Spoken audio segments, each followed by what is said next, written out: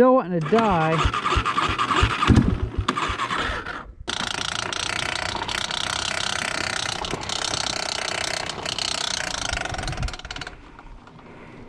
Alright, real quick today, we're going to go ahead and bypass the clutch switch and the park and brake safety rev limiter on the Warrior, see if that doesn't fix our spitting and sputtering issue, because most times if it's doing that and not letting the engine rev up, it's one of those two. So it's as easy as popping off the headlights. And it's hard to look back. And it's so easy. Throttle on the full gas.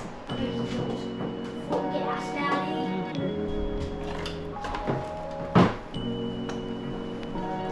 One. I'm gonna just leave that unhooked till we're done messing around with the guy. Alright, get this panel off.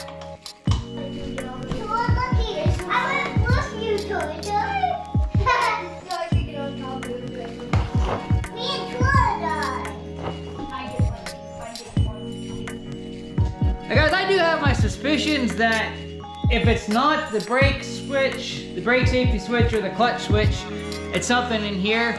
Because I know when I was messing around with this earlier in the last video, that wiggling this sometimes would get one of the relays to click off and on. So we're gonna try the two switches first, and if that doesn't work, then I might just go ahead and see if I can order a new ignition switch and replace it, because that might be what's going on too. If you guys remember way back in an earlier video, this was kind of a really bad hack job done in here, and I fixed it as best I could, but there may still be something loose on in where I couldn't get at it. But we'll do these first and see how it runs. For the park and brake switch, all we have to do is unplug the connector. This wire right here is our park and brake wire. It just comes down into this connector here, which all we have to do is unplug it. And for the clutch switch, we do have to cut and splice the two wires together so the loop's closed. And you can see here, this has been bypassed before. I hooked it back up, so that's probably part of our issue right there. So I'm just gonna unplug this. Here, these bullet connectors make up a quick little bypass, so I don't have to actually splice them. I will just pop in a little bypass wire there. And that should be it. All right, here's my simple little jumper wire. I just took a little piece of scrap 18 gauge I had and put a couple bullet ends on it. And now, I should just be able to plug her in. And that'll bypass our clutch switch. All right. Throw my front plate back onto my ignition switch and we'll go for another test drive.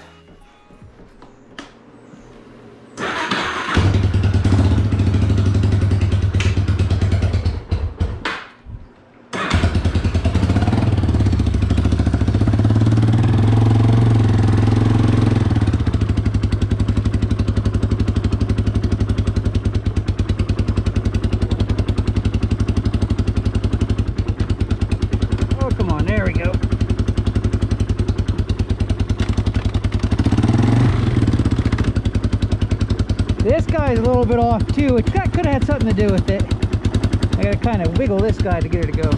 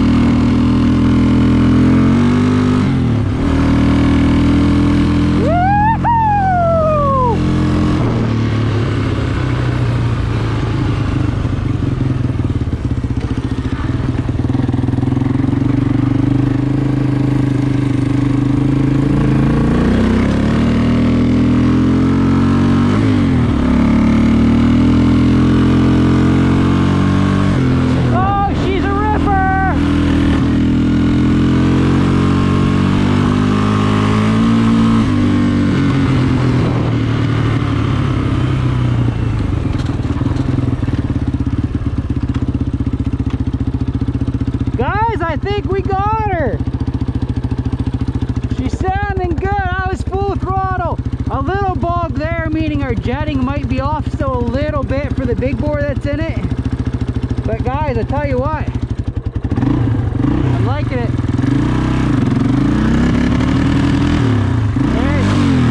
Hey, she finally hit neutral for me. That's funny.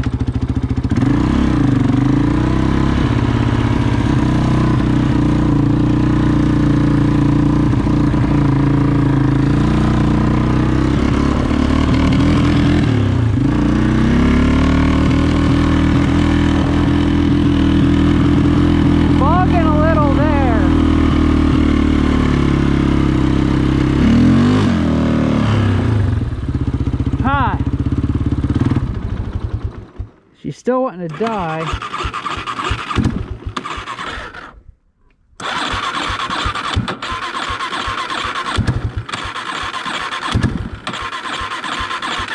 Uh-oh. So what happened there? I thought we had her, guys. Why'd we die?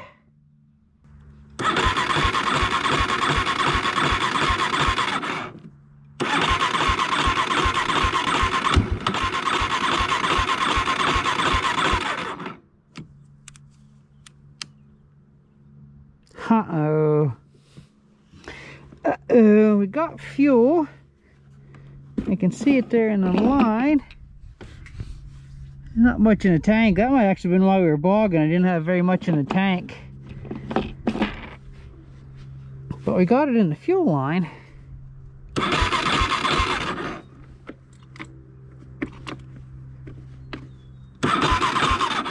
Let's choke her.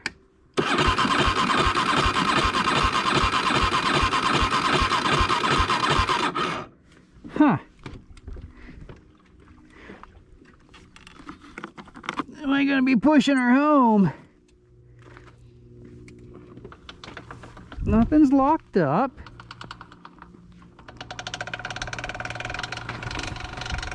Well, guys, I guess to be continued. So that's where the Warrior is at. I thought we had it, but apparently there's still something going on with it.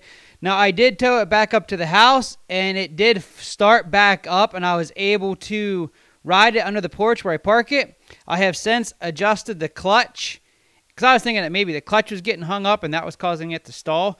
And it is running now. However, it won't idle. I have to stay on the gas to keep it running. I still have full throttle, and it's still ripping, but if I let off the gas, it is stalling now and shutting off. So I'm thinking that maybe I have a pilot jet issue, because once I get up over a quarter throttle, then the thing takes off. It just won't run very well up a quarter throttle, and I got to stay on the gas to keep it running at all. So that's where it is. For the time being, it is getting parked because I have another pretty good sized project coming up here, something I want to get done for the kiddos now that riding season is here. So we're parking the Warrior. We'll get back at her later on. It's been one of those projects. It's just been one headache after another, but we will keep trucking along at it. We will get this thing figured out and get it running good this year, because there's nothing to do. When life throws you lemons, you don't make lemonade. You just keep on riding.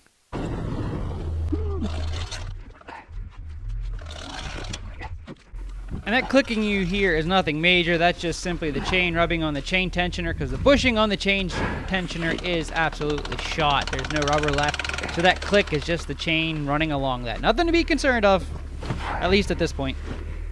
All right, let's go to our back.